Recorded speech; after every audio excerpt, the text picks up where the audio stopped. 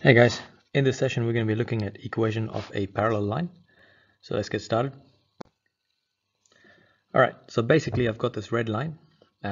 What I would like to do is I would like to create a line that is parallel to the red line, and it's going to go through point 33. So basically I'm looking for an equation of a line that's going to go through this. Alright, so the first thing what I've got to do is I've actually got to work out the gradient of the red line.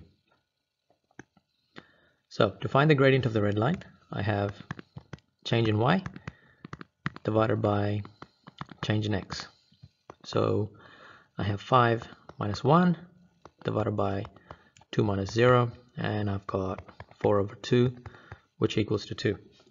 So remember that for parallel lines, they have to have the same slope, because if they have the same slope, then they'll never actually meet.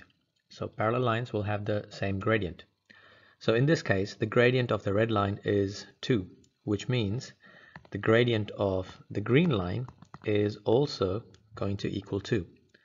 But I need to work out what the equation of the green line is.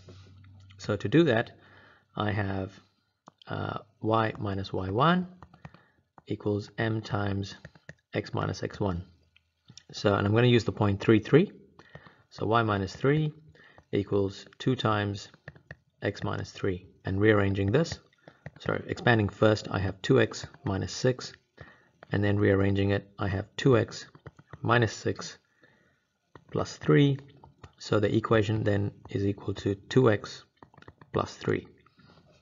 All right, now you could have done it the other way as well, where you have the gradient equals to 2, and using the point 33. So I've got the point 33 there. So y equals to mx plus c. Y is 3. M is 2 times 3 plus c. So 3 equals 6 plus c. Therefore, c equals minus 3, which means your equation is going to be y equals... Oh, have I done something wrong? Yes, I have. I've realized where I made my mistake. My mistake is here. That should be minus 3. So I'm going to rewrite that. So I should have actually got y equals 2x minus 3, because negative 6 plus 3 is negative 3. Go! So that's one way of doing this. I'll show you guys another example. Okay, so in this second example, I'm looking for a parallel line of the blue line, or parallel to the blue line, going through the point 46. So first off, I've got to work out the gradient of the blue line, which is the same step, y2 minus y1, x2 minus x1, which is going to give me the gradient. So I have 1 minus 2 divided by 9 minus 5. So my gradient is going to be negative quarter. So now to find the parallel line, which is the green one there, is also going to have a gradient of negative 4. And to find out what the equation of the green line is, I'm going to use the point 46. So then I'm going to have y minus y1 equals m times x minus x1.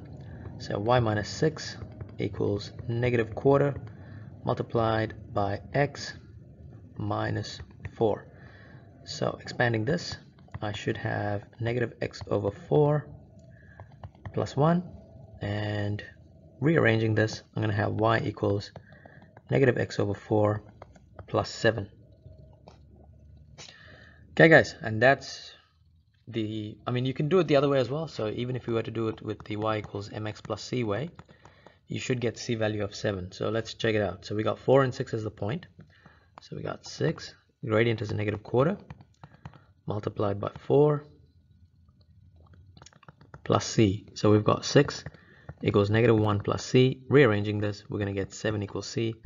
Therefore, the equation is negative quarter x plus 7.